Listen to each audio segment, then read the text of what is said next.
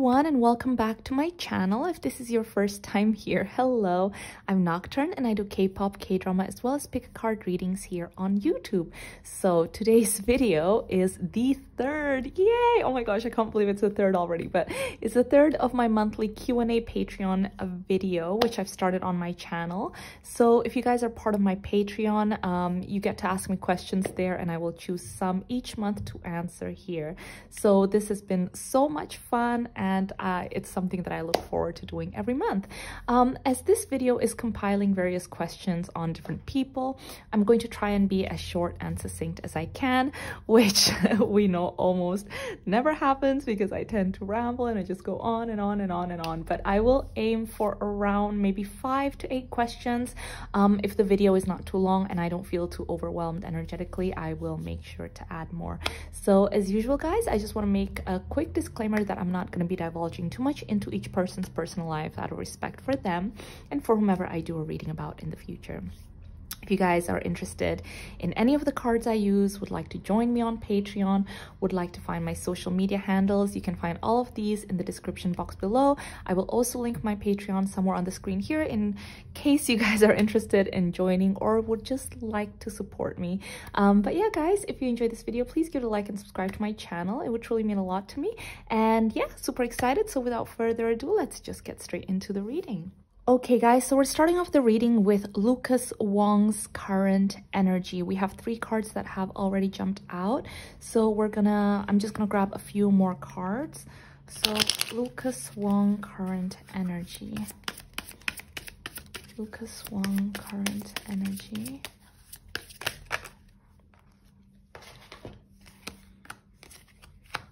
Oh, interesting. Okay, wow, we have a lot of cards here and it's actually very clear. There's a new beginning, you guys. There's a new beginning coming in his life. Okay, I'm gonna start with the tarot cards. I wonder if you guys can see everything. Okay, let me just...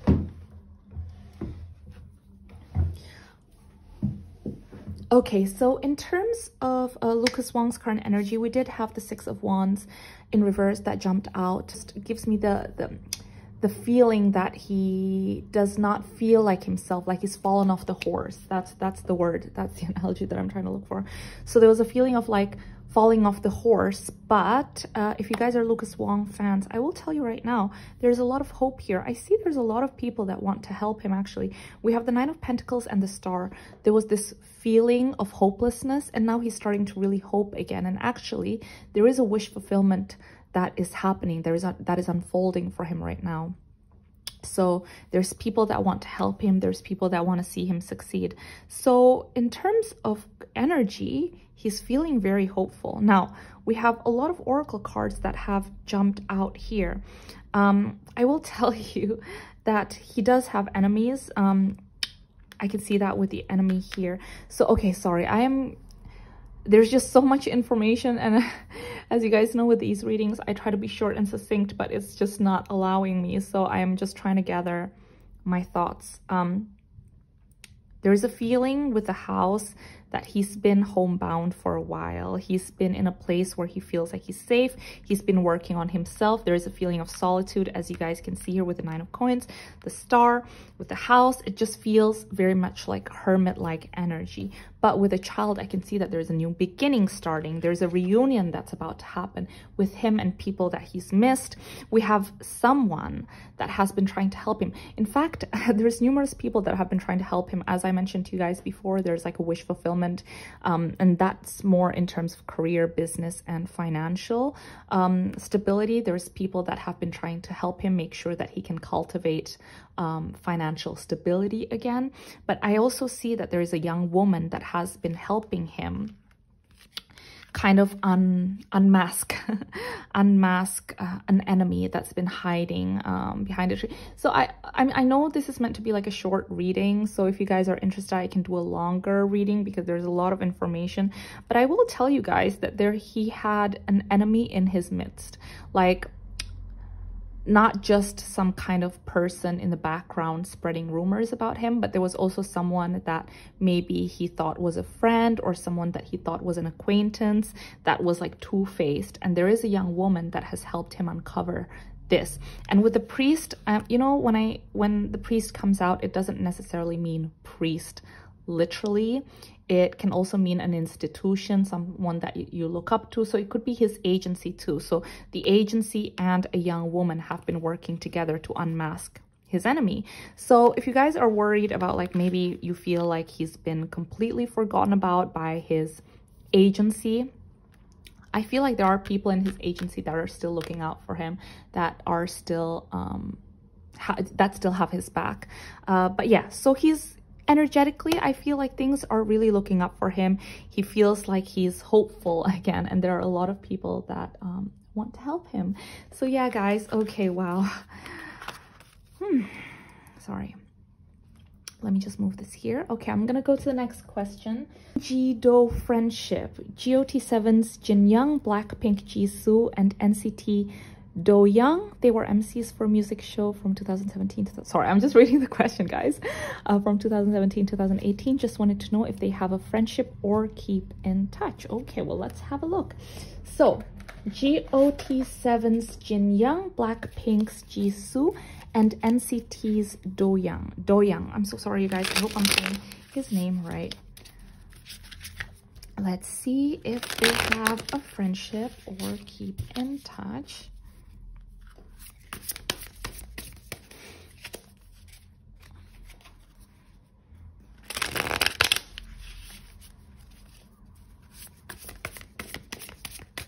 Do they have a friendship or keep in touch? Yeah.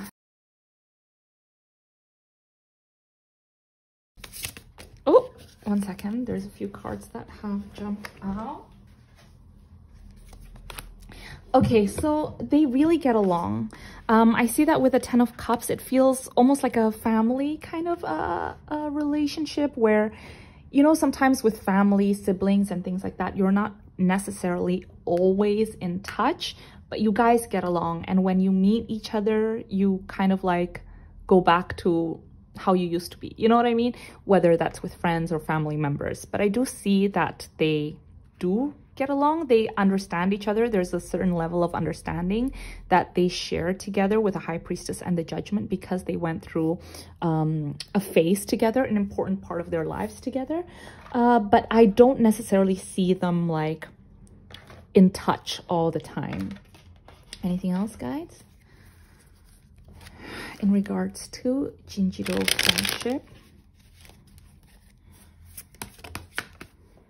Yeah, like they get along, they like each other, you know. With the 10 of Cups, I see there's like compatibility there. They can have fun, laugh. But with the Chariot in reverse, the 5 of Pentacles, the 6 of Swords, I feel like they're not necessarily as close as they used to be anymore. They're all doing their own thing, is what I'm seeing.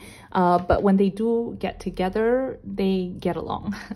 I hope that helps. Let's go to the next question. Hyuk and Suzy Bae friendship. They both starred in Startup with Kim Son-ho as second lead. Okay, Hyuk and Suzy Bae friendship. Hyuk and Suzy Bae friendship. Oh, okay, not this deck.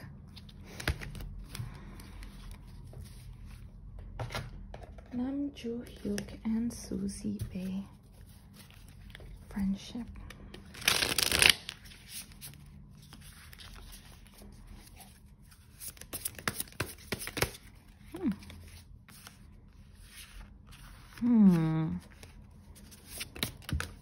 I don't know, you guys. I'm gonna be honest. Well, I have to be, you know, I have to deliver messages as I get them.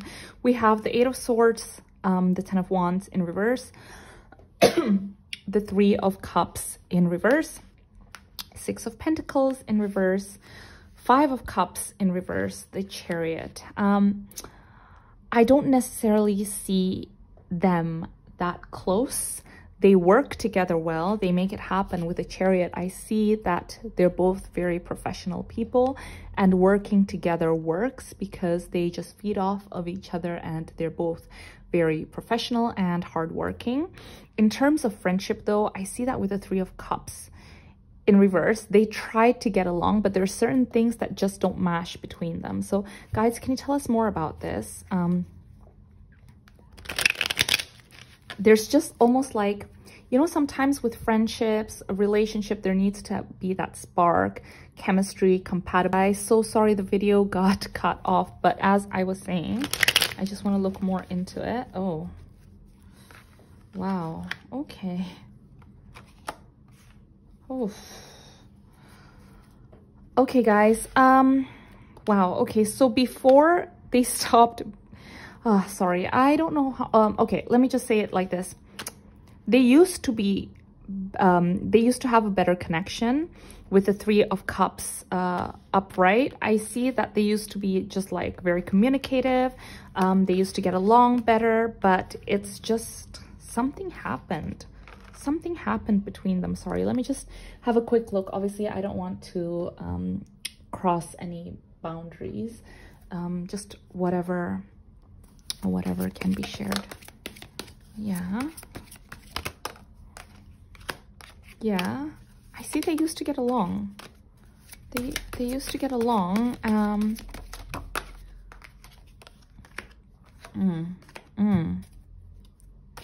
Okay, so definitely, okay, here's just the short, just to kind of like keep it short. They used to get along, they were friends. At least it felt like jovial and positive, like they got along, they were friends, you know.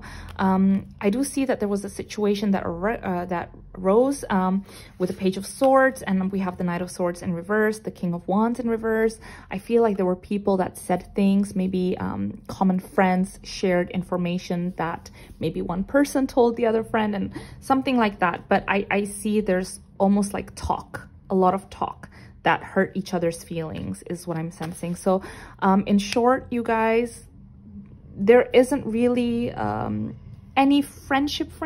There's just kind of like, oh, okay, I acknowledge you, yeah, we're fine. It's not like they hate each other, but I wouldn't necessarily say they're close friends. So I'm so sorry, you guys. But yeah, okay, so next question. Chang Wook, current energy. He's an actor in the same league as Lee Min-ho. Okay. Chang Wook. Chang Wook, current energy.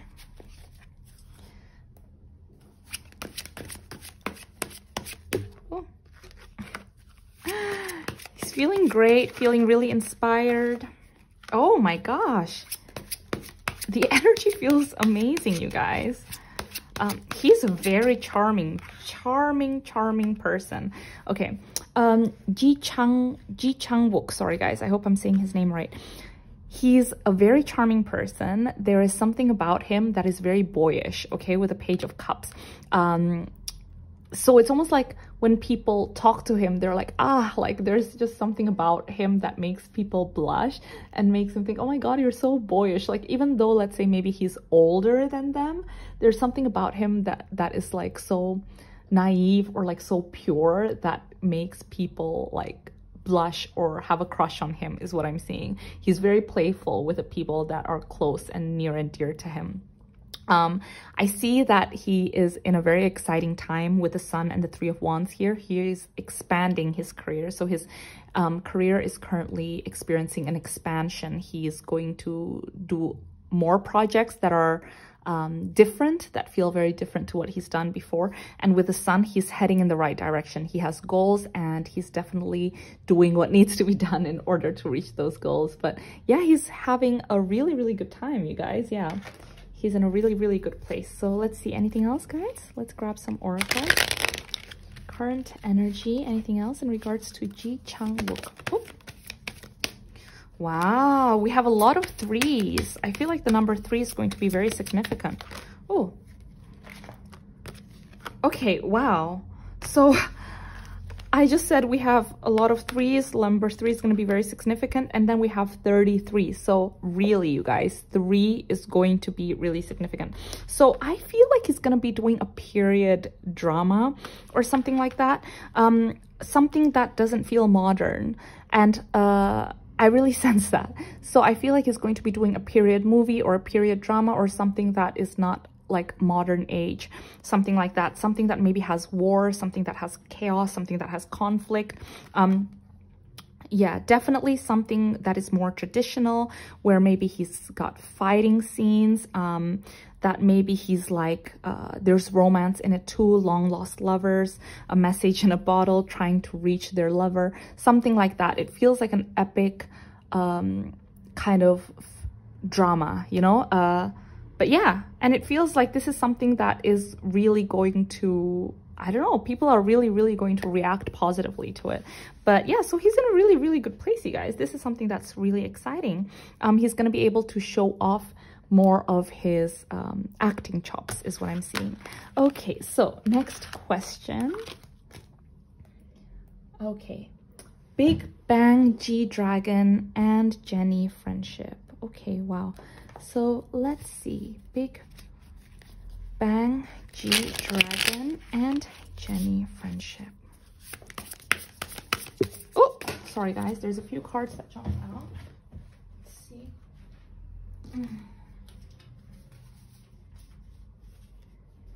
Okay, okay.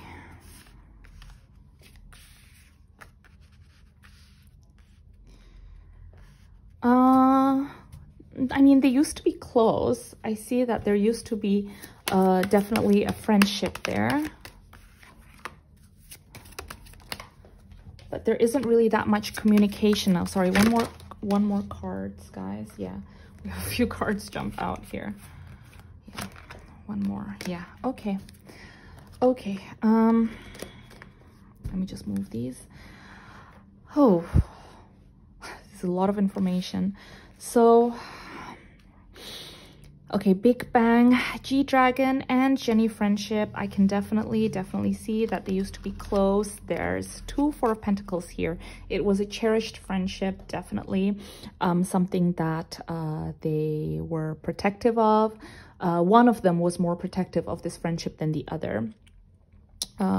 It feels very, I don't know, just like looking out for someone, protective of someone. Like that's the kind of feeling I'm getting from this friendship. So yeah, definitely they had a friendship that felt quite close. You could rely on each other. Sorry, wow. There was a lot of pushback. Okay, we have the Five of Wands.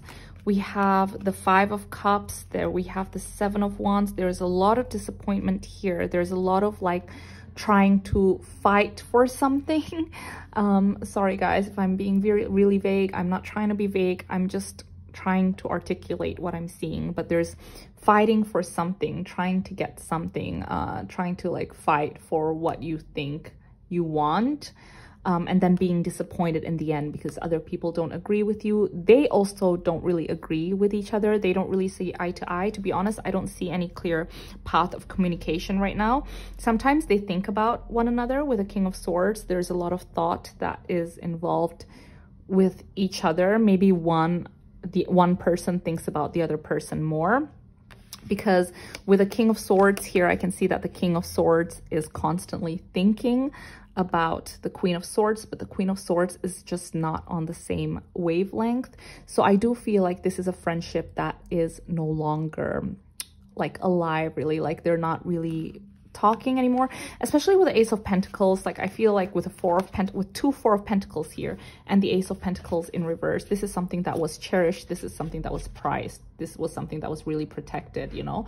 But now it's not there anymore. So whatever it is that they were growing, this friendship that they were growing, it doesn't hold root anymore. It's no longer there. Even though the King of Swords wants to communicate, the Queen of Swords is not really that interested anymore, especially with the Judgment in reverse. It's not gonna get resuscitated anytime soon. It's kind of like long and gone kind of thing. With the Temperance in reverse, I don't feel like they see eye to eye. There isn't really that much harmony within them, and it's not just between the two of them. I see that people surrounding them also don't really support this friendship, like something about this friendship feels a little bit mishmashed. Like with the Hierophant upright too, it almost feels like someone had to step in and talk to them. Someone maybe older, someone they respect, someone higher up had to like actually have a conversation with them and say like, you guys, I don't think you should be friends. Like there's just so much push and pull, like there's just so much negativity surrounding it. So maybe they'll be friends again in the future. I just see that for right now, it's not really there. It's almost like it really is like with the Ace of Pentacles here, with this imagery that you see, it's like this friendship that they cultivated and they tried to grow. It was literally like pulled up from the root, you know. Oops, sorry guys. Yeah, like everything that was pulled up included the root. So it just means that it's more like, obviously it's difficult for something to regrow if we're talking about plants, if the root's been picked, you know. So anyways, yeah. Oh, okay guys, so I might just do one final question, just because that one was a little bit heavy. Okay, so let's see. Do you need to have psychic powers in order to read tarot for others?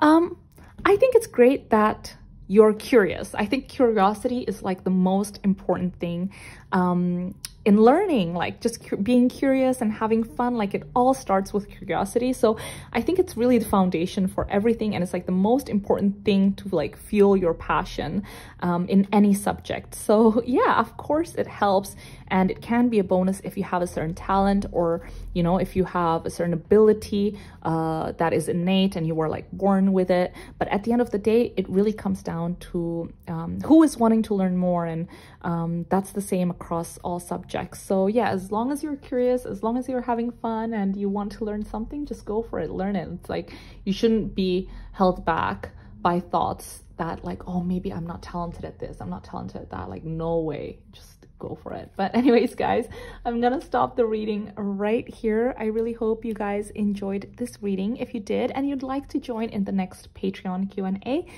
you can find the link in the description box below. I hope you guys are taking care of yourselves. I hope you're being kind to yourselves, and I really hope I really hope I'll see you guys in my next video. Bye.